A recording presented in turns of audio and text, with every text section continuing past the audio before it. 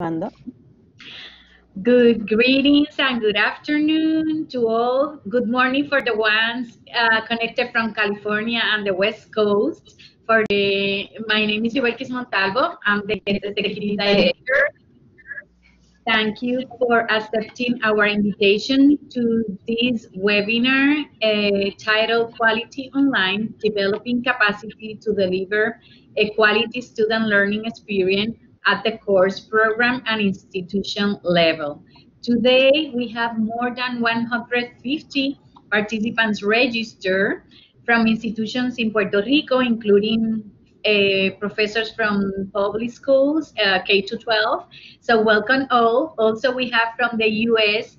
institutions like University of Texas Rio Grande Valley that actually are the hosts of this Blackboard Collaborate platform that HETS have. So thank you to our colleagues for their support on your side. Also, we have from California, College Staten Island, John Jay College, Lehman College, one of our founding members, also from Bronx Community College and California State University, San Bernardino.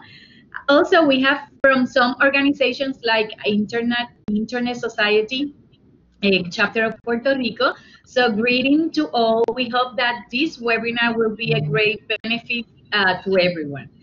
We would like to recognize the support of Dr. Carlos Morales, Chairman of the HETS Board of Directors and President of Tarrant County College Connect Campus. He is today with us. Thank you for your help in coordinating this webinar. As you may know, HETS commitment is to support and serve our more than 40 member institutions in Puerto Rico, Latin America, and in the United States. But with these webinars, we would like to share this best practices and experience to everyone. So we, not only our members benefit, so all of you. So thank you for accepting this invitation. With this in mind, our chairman, Dr. Carlos Morales, invite Deborah Adair, Dr. Deborah Adair, Executive Director and CEO of Quality Matters, that she's here today with us. Also, Yaping, the Senior Academic Director of Quality Matters, and Fernando Senior, Dr. Fernando Senior, also from Quality Matters representative for Latin America and the Caribbean.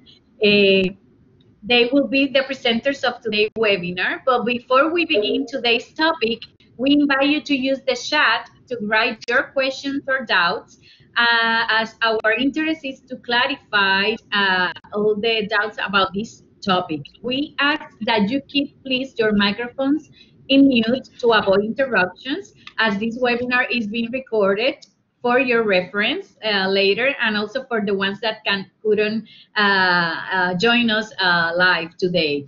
This recording can be found maybe tonight or tomorrow on the same page you registered. So please look in the same page you registered in past webinars at the bottom of the page, and you will see the title of the webinar with the link to the recording.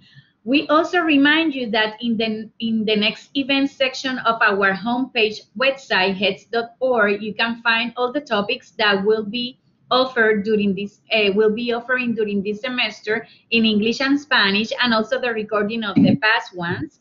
So that you can, and please all the webinars, almost all of them are free of charge, but please separate your space, register. Going there to register, and then you will receive the link to connect the day of the event. The next one will be in Spanish, the next webinar, and is about strategies to create accessible and inclusive virtual learning environments, and that will be on Thursday, September 17, 2020, from 3 p.m. to 4 p.m. Eastern Time, or Puerto Rico time. And it will be by Professor Rolando Mendez Fernandez, Assistant Vice President of Online Education at the Inter-American University of Puerto Rico. So don't miss the opportunity to register for this webinar too. Finally, participants who are interested in certificates, you know that HETS offered free of charge certificate of participation. Just send us an email at info@hets.org to requested with your name and the date of the webinar. And this semester, as you may see when you register, we also have a partnership with Inter-American University Continuing Ed office, so you can pay for a certificate of continuing education, just $5 per certificate, and the instructions to request it are right there below the registration area. If you have any doubt, please feel free to call us or send us an email. Now we are ready to start our webinar, and I am pleased to present Dr. Carlos Morales, Head Chair, who will moderate the webinar and present our guest speakers today. Please, Dr. Morales, and thank you. On mute. All right. Are you? Yes, I think that you can hear me now. All right. Good afternoon, everybody. Thank you for being here with us this afternoon for the webinar Quality Online, Developing Capacity to Deliver a Quality Student Learning Experience at the course, program, and institutional level. It is my pleasure to introduce my colleague and friend, Deborah Adair, Dr. Adair from Quality Matters. She's the Executive Director and CEO for Quality Matters, an international non-profit organization providing a scalable quality assurance system for online and blended learning within and across organizations. It is utilized by over 1,300 institutions spanning K-12 higher education and professional and corporate training across all the 50 United States and 20 other countries. QM tools, training, and processes allow education professionals to share resources and knowledge as they work to improve technology-enhanced education and meet QM's nationally recognized standards. Dr. Adair has more than 30 years of experience in higher education in teaching and administration, as well as nonprofit leadership and management consulting. She currently serves on the board of directors for the International Network for Quality Assurance Agencies in Higher Education, INQAAHE, and thus have served in other advisory bodies for the WICHE Cooperative for Educational Technologies, NUTN, and the President's Forum as well. She is an author and she has presented extensively in the topic of online learning. Her educational background is a doctoral and master's degrees from University of Arizona and her bachelor's degree from Boston University. She also is a graduate from the community college sector in Broward. With her is also Yaping Gao. Dr. Gao is the senior academic director and for member services and partnerships at Quality Matters, and she oversees as well as leads the member services and partnerships with a focus on international outreach and initiatives. Dr. Gao has more than 25 years of experience in higher education, both in China and in the United States, as a faculty member, instructional designer, learning management administrator, and an online educator administrator. Dr. Gao earned a doctoral degree in curriculum and instruction and a concentration in instructional design and educational technology from Baylor University in Texas, and her master and bachelor's degree from Shanghai International Studies University in Shanghai, China. With them is also Dr. Fernando Sr., and he is the international representative for Quality Matters for Latin America and the Caribbean, and he promotes Quality Matters internationally, especially among the Spanish-speaking countries in the Latin American region. And he has more than 35 years of experience supporting learning and quality assurance initiatives in higher education, industry, government, and nonprofit sectors, North, Central, and South America. He is the former president of IPSTP, the International Board of Standards and Training Performance. And Dr. Senior also promotes research and adoption of standards of practice for learning professionals. His doctoral degree is in curriculum and instruction from the University of Illinois and Urbana-Champaign, and his master's degree is in educational technology at the Rochester Institute of Technology, and his bachelor's is from University of Puerto Rico, Mayagüez, in psychology. So with that said, I want to pass the microphone to Dr. Adair and her team, so take it away. Thank you, Carlos, and good afternoon, everyone. And if you'll indulge me, I'm only going to spend a few minutes sort of setting up the conversation here so that we can talk at the sort of the highest level and most broadly, and Yaping and Fernando will take this to a more granular level to talk about how we actually do this work. So I think the starting place for us, and I would guess for most of you, is around the student learning experience. And this is our quality pie, and really it's to say that we see the student learning experience being impacted by a number of factors.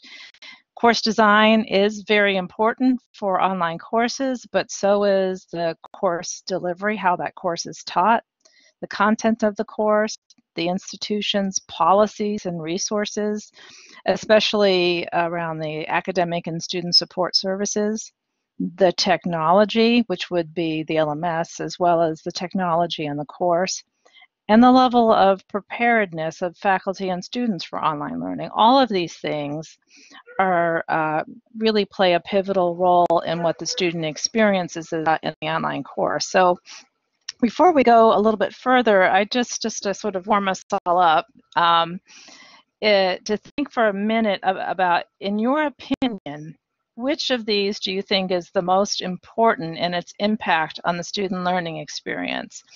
And I'd like to ask you to take just a few minutes and just type what you think in the chat. What you think, which of these factors do you think is most important for student learning?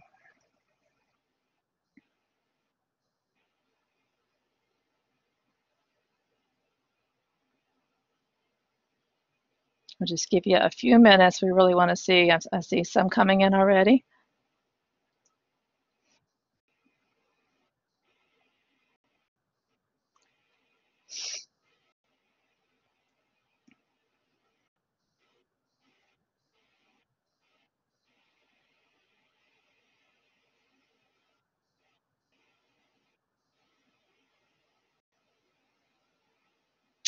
Yes, so good.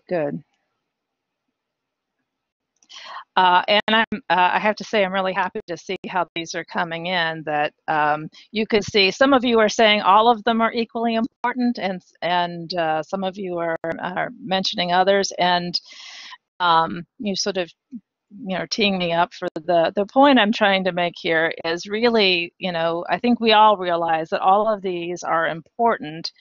And sometimes in institutions, we tend to think about the responsibility for these things as discrete, but they're also shared, right? So there are factors that come into play at the course level, but also the program level and institutional level. So I think we see faculty as having more direct impact on how that course is designed and how it's taught, and of course the content.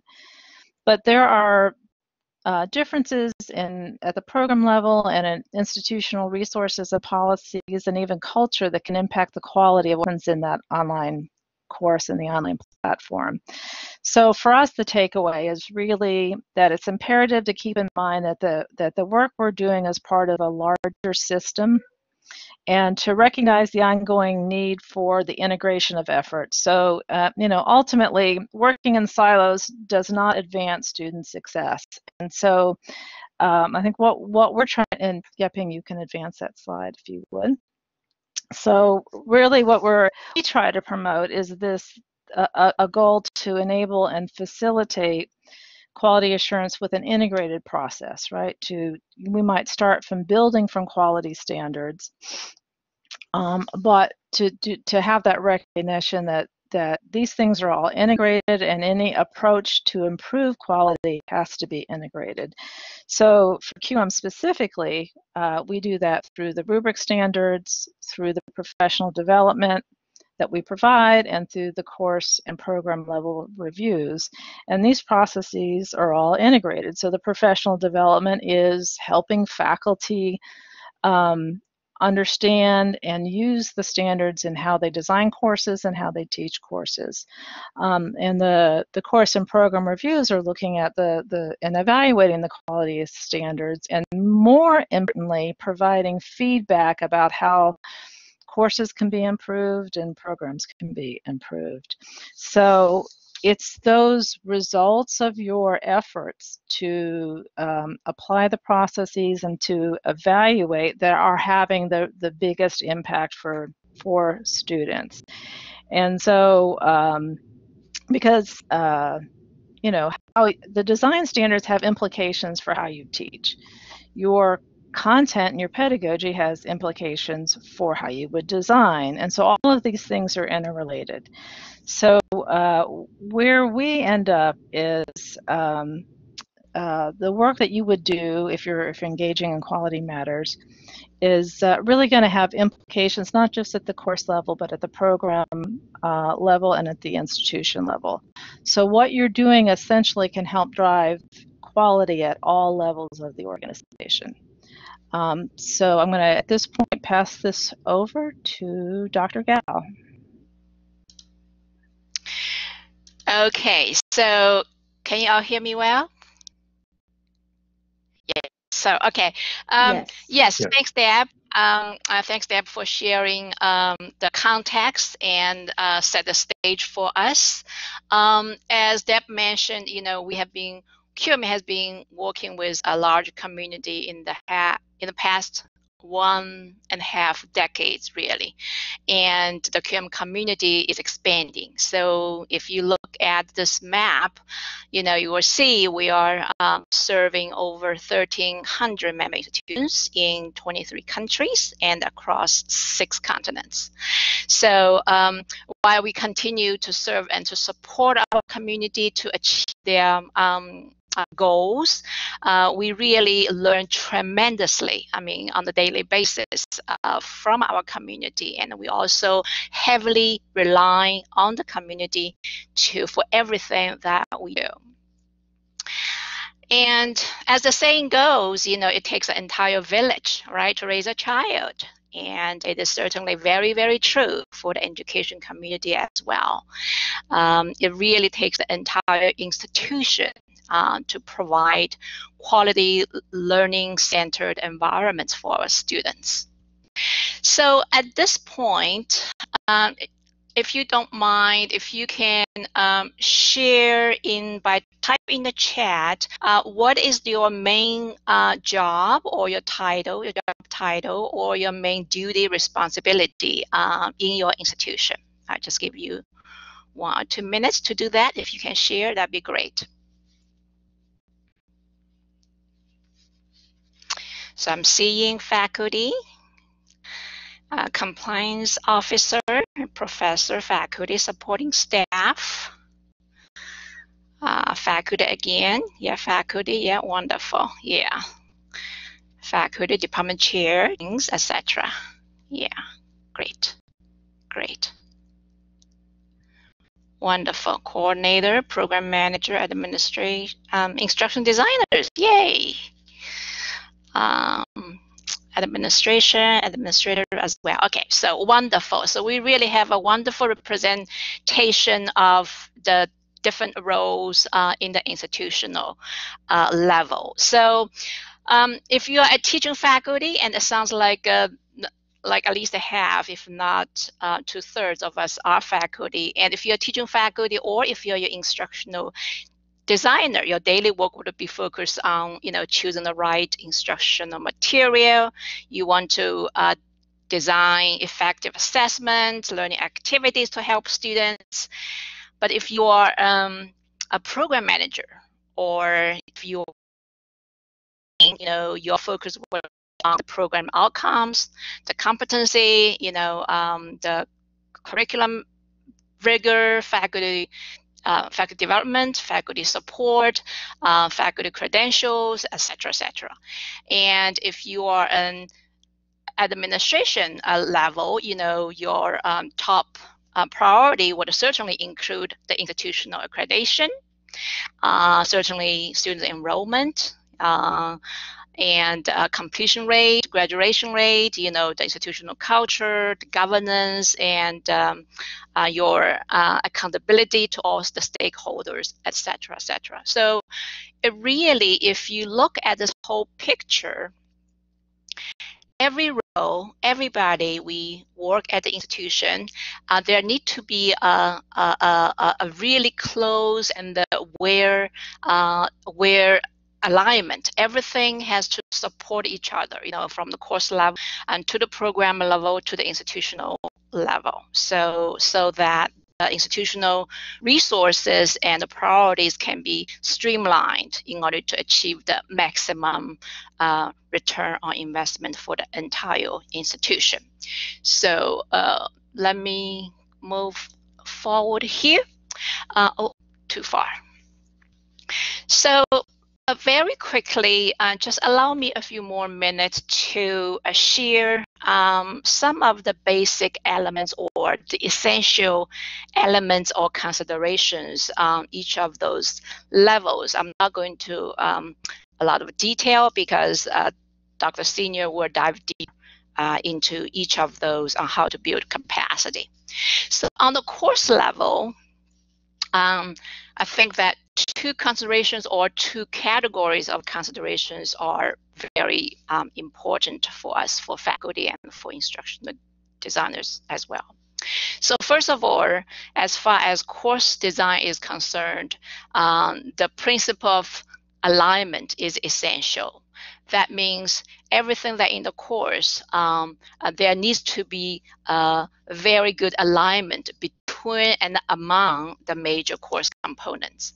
So if you look at the graphic on the left, you start with the learning objectives, and I'm sure that for those of us who's doing the instructional design work, you can certainly speak a lot to this, right? So you start with the learning objectives or learning outcomes, and you will help faculty to what is the best way to assess students.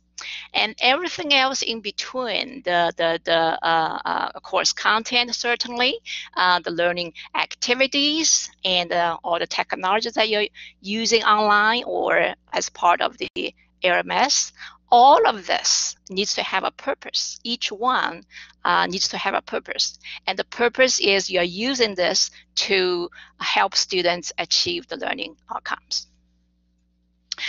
The other big category of consideration is really once you have the courses were designed, now you really have to provide a good learning experience for students, and that would include certainly the teaching presence and interaction, how you engage students. You want to make the content accessible, and you want to have the resources, all the support services that online students would need. So that's a quick overview at the course level.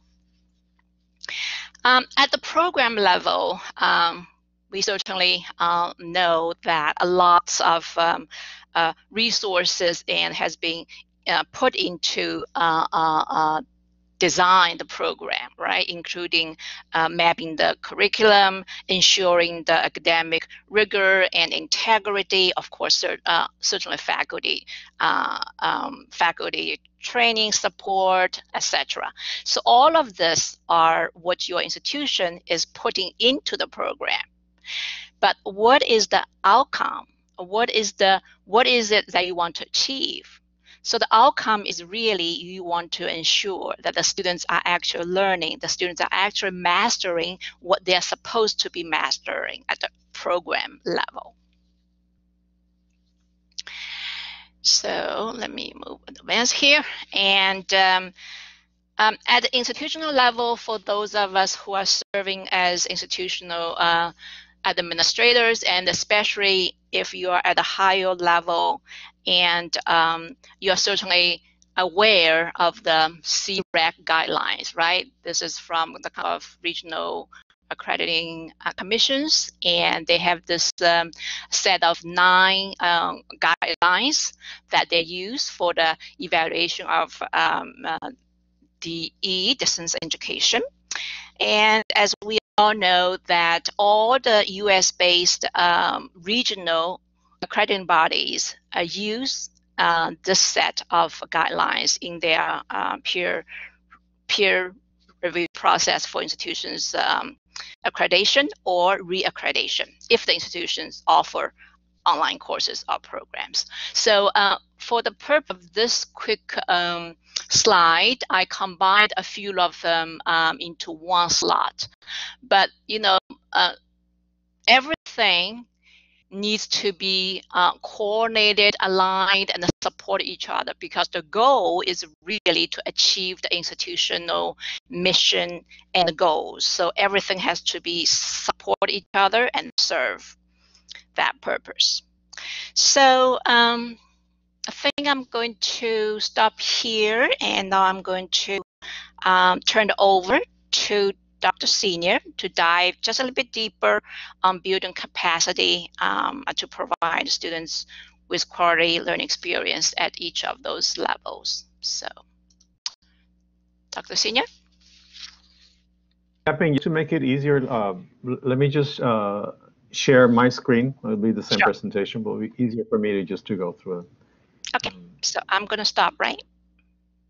Yes, but please, you better please. Okay. Yeah. You have the privilege Listo. to share, right? Yes, I think so. Yes, you do.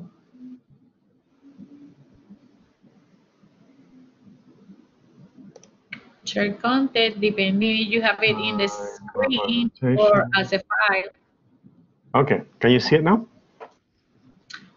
Oh yes, we do. All right. Okay, so I'm gonna, as Yaping says, I'm gonna just drill down more to the so what level at the course of the program at the institutional level, specific things that make a difference as we approach course design, course delivery, the offers for our online programs through the lens of what we do here at QM. And at the course level, I'm going to touch on only these three topics: the quality standards, the alignment, come back to specific issues about the alignment, and regarding sort of the learning promise that we make as an organization. Well, first we start off with the standards, and you may know, or probably would like to know, that one of the primary products of QM as a community is the making available research really grounded standards for the design of online instruction. This is really what led to the creation of QM as a collaboration of institutions that develop the first set of standards as a result of a research study, and that led eventually to what do we do next, and that was how QM was born. And I always mention this because it's part of the attribute of QM to sustain this sense of community and engagement and collaboration. And the standards, which are specific standards and general standards, are divided in 8 big blocks, and then there's drilled down to very specific standards. And just to bring this to a level of so what part, if we take for example, the standards for learning objectives, which is something that I constantly work as I assist organizations who are either improving their face-to-face instruction or want to migrate to the online environment. This offers an opportunity to be more precise and be more selective about exactly what is it that we're committing ourselves as an institution, as instructors, to deliver to our learners. What are they committing to do, and what are they expecting to learn? So we start off by saying, and as you can see, it's broken down into 5 specific review standards just for the objectives. First, asking, are these learning objectives measurable? Are they accessible? Can we commit to them? Can learners really invest their time and effort and have the expectations that they will actually achieve this at the end of the course? Then further down once we break down our course into units or modules or whatever the terms it's used at the institution, they're still being consistent. And what I often see happen here is that not really unintentionally, but on the face-to-face practice, we normally declare objectives, and they're just like a statement written in the course syllabus, but the courses go where they tend to go. And this is actually a quote, and I'll share with you actually a testimonial from a faculty member at the major university in the US that she resisted to putting her course online as a graduate school business because she didn't believe that she could do a good job, or that her course could be taught online. And ultimately, and then I can share. Actually, I'll share on the chat the actual testimonial. And this lessons learned is that you need, typically on the face-to-face classrooms. Again, we declare the objectives. We don't necessarily pay attention to them, and the class evolves, and you do whatever time is allows. But in the online world, we need to be more precise, because that provides consistency, that provides more guidance for the learner who's not there with you, seeing you, or asking you questions directly. And so right from the bat, we need to be specific about what it is that we're committing to. And that you can see in the following objectives still being more precise in terms of being written or expressed from the point of view of the learner. What is it that you, learner, will be able to do or be expected to do, as opposed to what's more typical is this course is about A, B, and C, which typically describes topics, a list of issues that will be mentioned or discussed in the course. That's very different from you, learner, should be able to complete or be able to do this. And then the connection between objectives and competencies and or activities. And I often use just the example, just to make the illustration. If you sign up to represent your country in the Olympics, and you're going to run 100 meters years from today, you're going to be training and practicing running 400 meters. And your practice needs to be consistent with the goal established. And what happens in the instruction, typically, especially face-to-face, that's kind of loosely followed. And so to follow the same analogies, like you show up 4 years later in the Olympics, it's like, well, guess what? It's raining, so you have to do synchronized swimming. I mean, that would not happen in the Olympics. But somehow it happens when we don't provide enough or relevant practice or connect learning activities to the goal that we're committing to.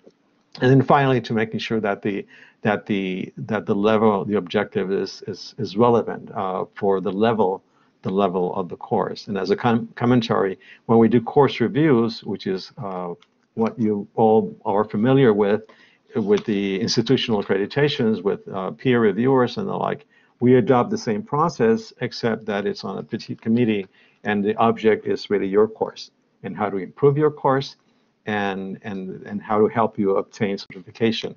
And in that process, one of the committee members, just as it happens with accreditation, will be knowledgeable about the content area that course has been evaluated. So then the issue of alignment is the second look at sort of another way of looking at these standards and saying, even though we specify all these standards or all these specific standards, there's a special relationship, there's a unique relationship that needs to be maintained because they become the backbone of every course.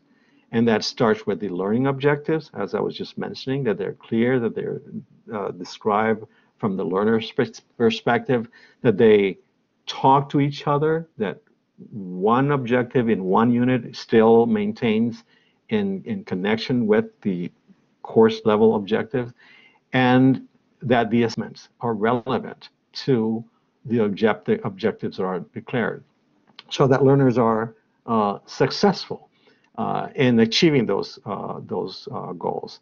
And to make that happen, then to make sure that the instructional materials, the learning activities, and the tools are relevant. And that's easily said and done, but just to give you an example, again, unintentionally, when you're not really putting that level of attention or detail into the intricacy and relationships. I recently reviewed a course of an institution who had a fully online course, is a fully online institution, offers a course in electrical circuit as part of as a technical degree program in automation. It's the only course they take in the entire curriculum, and some of the resources might be relevant and some of the objectives, except that the activities and the assessment were things like discussion boards. And the discussion board might be relevant for some issues, discussing applications or cases, but not really for the expected outcome of them being able to troubleshoot, diagnose, or even fix or build electrical circuits. You can't get away building a circuit just by discussing your way through a problem. You have to, at the very least, run a simulation. So, and of course, when you point that out, you're pointing the obvious, but when you're too close to the course, you don't necessarily see it or don't see that missing link. And so forcing you to see a course designed through the lens of specific standards allows you not to miss steps. Just like a pilot, well, they still have to do the pre-flight checklist. They still do today. And doesn't matter how many hours of flight you have as a pilot, you still need to go through the checklist before you start your flight. Well, the standards help in that way. And then that relates to engagement as well, because online learning is not about presenting content at a distance. It's not correspondence school. There's an element of interaction that is expected between the learners and the faculty and among learners. And I wanted to make reference to this model, for example, community of inquiry model, that looks specifically at interaction among learners themselves with faculty, with activities, with resources. So, and I like really this term of the teaching presence and how one thing is to have the faculty being present and responding and providing examples or probing with further questions, discussions, versus the social that you feel part of this community, even though you're physically apart, but you have a sense of collaboration and trust, versus the cognitive presence, meaning you're really engaged with the discussion of the topics and the questions and the issues and the cases and solving problems. So it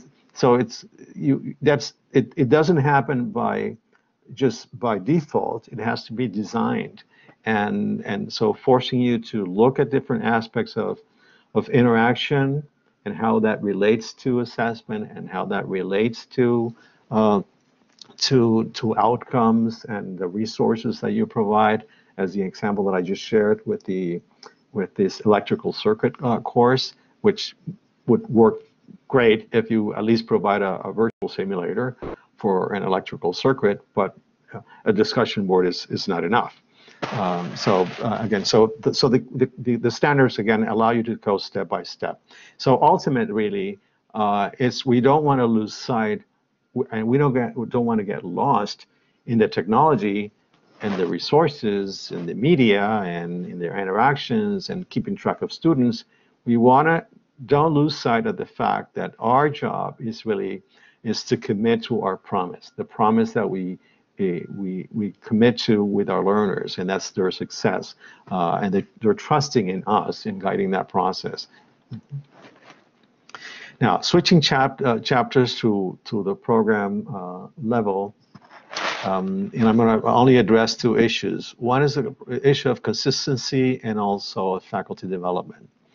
Consistency in a sense, and this is also a way I explain it to institutes, when in the typical sort of face-to-face experience, when we work with faculty and when we allow, as we monitor sort of as education and teaching unfolds in the classroom, institutions define courses. They may define at a curricular level the syllabus and the objectives and the intention and the like. But really what happens in the classroom is just behind closed doors. Every faculty member regardless of whether they're teaching the same course, bring its own expertise, its own personality, its own approach to teaching. And that's good in a sense that provides sort of unique experiences for learners, but it also makes it more complex in the online environment because every faculty is allowed to design their own interpretation of how to teach courses and how to structure courses. For the learners, from the learner's perspective, every time they enter an online classroom, even if it's in the same program, it may look totally different. It may have some resources, it may have some institutional policies, or may not have them. It may be structured in weeks or in modules. It could be the same time frame. So there's a value of basically, if this was a choir, everyone singing out of the same musical score, as opposed to everyone improvising. So developing, example, master courses or master templates or flagship programs or templates that are used, and that these templates are based on best practices like standards, is the best way to instill consistency within courses, throughout programs, throughout schools, throughout multiple sections, and even throughout multiple campuses. Otherwise, one single course, and we've discussed it, Yaping mentioned at some point, working at an institution, and she asked to see the most used courses at the institution, which happened to be like an intro to English composition, and there were 100 versions of the same course. It's easy to see that and imagine that in a face-to-face environment, but it's much more difficult for learners to go through if they have to experience that. Then as far as faculty development, there are several thinking of how do we help and how do we support and how do we encourage faculty to become sort of excellent in also being successful, facilitating learning. These are things that we offer from within QM, but again, these are just point to examples of the kinds of support that every institution with their own resources can also provide, from supporting the specific skills for teaching online to providing ongoing activities. In this case, we offer like web conferences or allow QM to become a platform so that members can share their success stories and how they did it and examples and show the tools and how they integrate or what kinds of resources they obtain. And then we have some specific resources. And I try to, for example, just as an example, to divide the offer that from QM provide to faculty, which in the same way any institution with their own resources could structure the offer in the same way. And that is, one is to define what resources we provide to faculty when they are on the design mode. And we are inviting them to become the creators of the learning environment as opposed to adopting the course that was designed by others.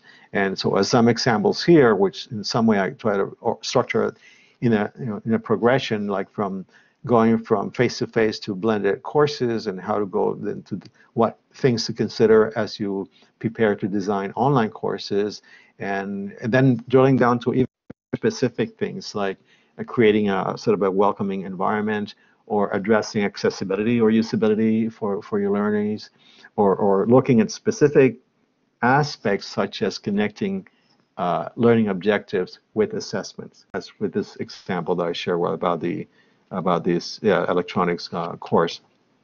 That's separate from the role of, once a course is built, things that will facilitate you being successful in managing the learning process, such as being able to provide sort of strategies providing good orientation to learners, how to be creating your presence, as this example that I was showing before. It's not enough to respond emails.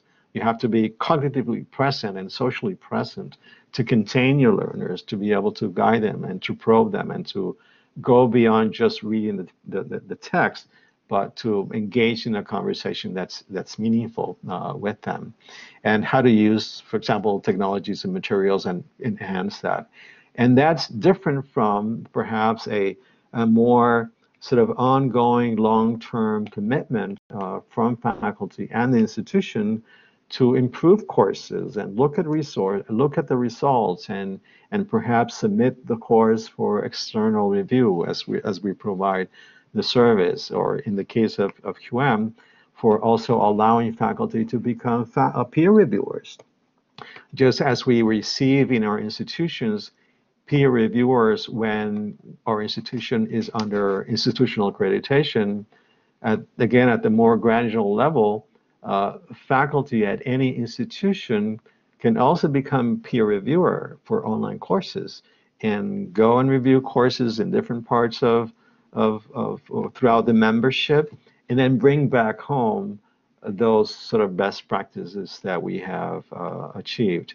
As one example of this progression, about a year ago, we had the Technical Institute of Monterrey, which is I always described to my colleagues as the MIT of Mexico.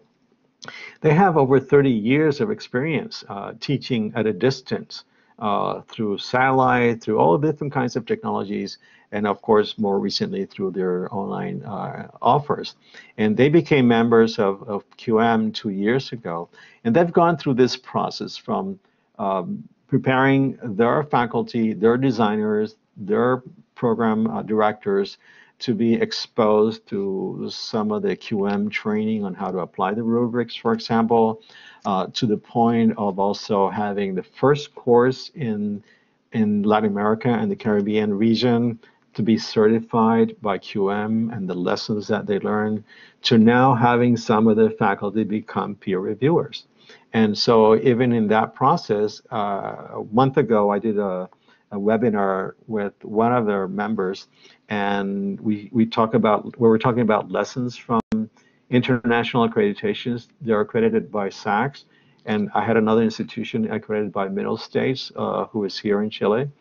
And in the case of Monterrey, they said that even with all that experience, when they went through the process of applying the standards, of submitting themselves to the review process, of becoming peer reviewers, it was like we were like tumble them like a wave in the ocean with all that experience, because it allowed them to see things differently and organize, and even their design process and their template courses, thinking through through the eyes of the learner, not just through the eyes of a faculty member that looks for the content. And then I'm looking at time here. So quickly about the institutional level, only address these three aspects.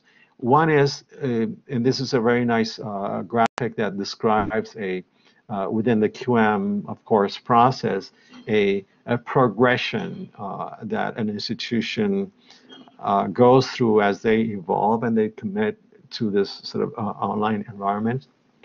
And I suspect that whether this specific process through QM or through another organizations, given the impact that COVID has had globally, really globally, it's not just in specific isolated places, but globally in higher education, institutions will have to start migrating, integrating into their strategic planning this transition to the online and to the blended environment. And that will come something close to this, to sort of adopting certain standards, to making it something more of a structured process through sustaining their commitment and establishing benchmarks outside their organizations and the like. So whether it's this process that we suggest by QM or others, it will be something equivalent. I gather some resources. I'm going to paste them actually on the right here on the chat. First, I just posted that example, this audio example from a testimonial from a faculty member, but I'll post these others in just resources that are available, free, available through the website, from helping institutions migrate from this emergency that most institutions worldwide had to migrate from face-to-face to online, to webinars, to the research library that we have available. Once you do the emergency, we have another resource that takes you to the next step. We call it the Bridge to Equality. And there are other further resources like for course reviews. We offer our conference, which this time will be fully online in next month, through information about program certification, peer review certification. And these I would really recommend, especially those who are in a higher level in the organization, to take advantage of these kinds of resources that we put together in collaboration with another institution, where we capture what are some of the major trends going on in higher education and online learning. So these are very useful to you to have as a benchmark. As Yaping mentioned, we're very active. Because of our membership is international, but also because we go out and collaborate with other institutions, and so capturing and bringing back some best practices and sharing them with our member institutions. And I don't know, perhaps Yaping, you want to say something, or Deborah, about this global award that we obtained by working with Fudan University in China? I think because of time, let's just move forward. And if anybody who's interested, they can certainly reach out to us. Yes, we'll be happy to share. Okay.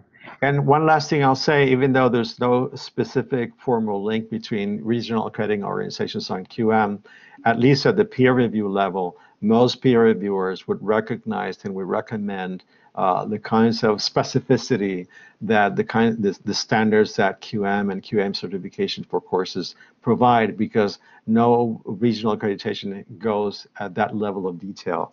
And so it's confident, for them, for institutions to know that at least the online component is being guided by some of these practices. Overall, we have more than 10,000 courses reviewed throughout sort of the history of QM. So that speaks for the volume and the quality of sort of the lessons learned from institutions.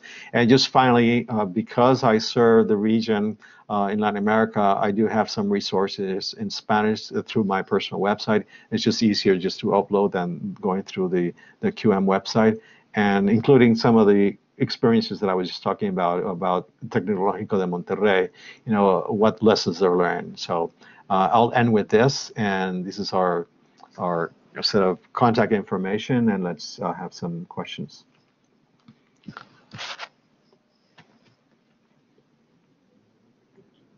Great. Thank you, Fernando, for the resources in Spanish. I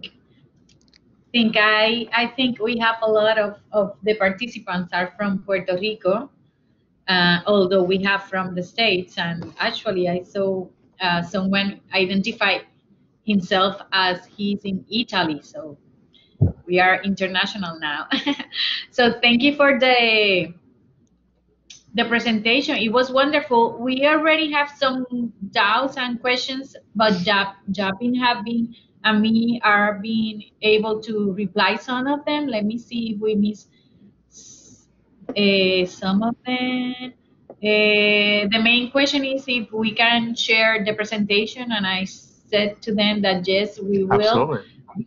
Besides that, you can send it to us, and then Jelixa will upload not only the recording but also the presentation besides the recording, so you will have both in the same page. Remember, in the same page you register, at the bottom of this page you will see the links and recordings of all the previous webinars, so that will be there.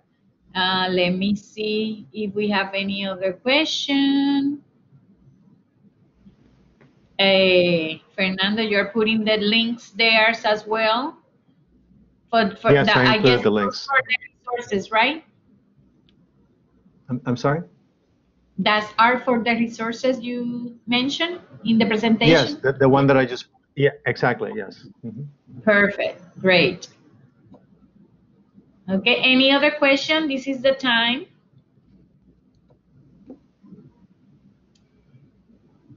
We still have more than 80 people connected, so great. That means that it was very important information. Dr. Morales have to excuse himself because he have another meeting, since he have a very busy agenda, but he definitely wants to thank Deb, Yaping, and you, Fernando, for being so kind and sharing your time. And please let us know if you need any other information. If someone wants to contact you, I don't know if you put your contact info in the slides, if that is It was in included this in slide. your presentation. Yes, it's in the presentation. Yes. Perfect. But any case, we also have their contact info, so you can contact us. I have a question here, but I think when we reach you, if we have doubts after this webinar, Mirza is asking if she can reach you. Of course. I guess definitely Mirska. I'm not sure if I'm pronouncing this strange name. And then so Ami Santiago says, I'm from Puerto Rico. Espérate, se me fue. Okay, I'm from very grateful for the Spanish resources and the checklist. Can you share it? Yeah, he already put the links. And Yaping just put her email on the chat, and Fernando also.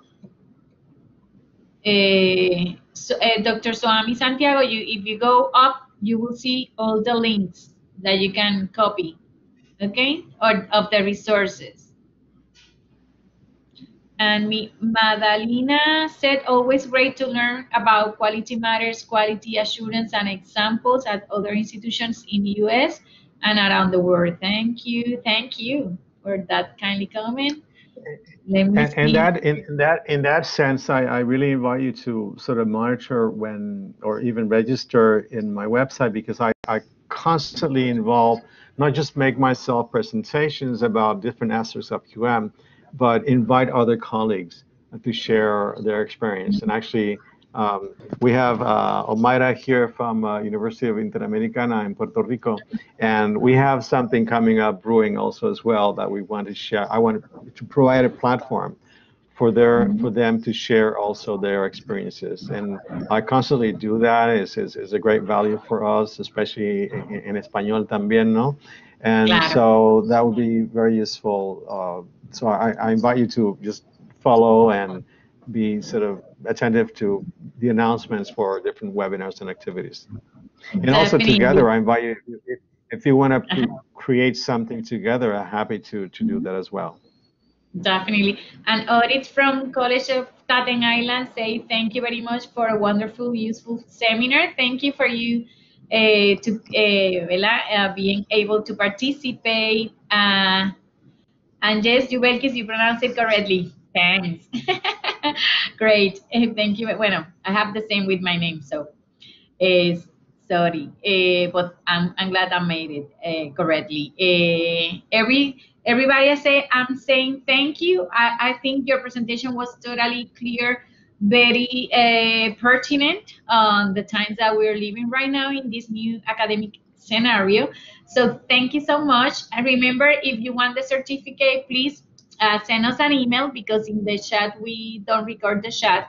So send us an email to request the certificate, and we hope that you can join us in the next webinar next week. And thank you, Fernando, again. Thank you, Deb, and thank you, Yaping, for your time. And we hope that this is going to be the first ones of many other opportunities to collaborate together. Okay? Yeah. No, un gusto, familia. Se cuidan y estamos en contacto. Igual. Thank you so much to everyone, and have a wonderful afternoon. Have a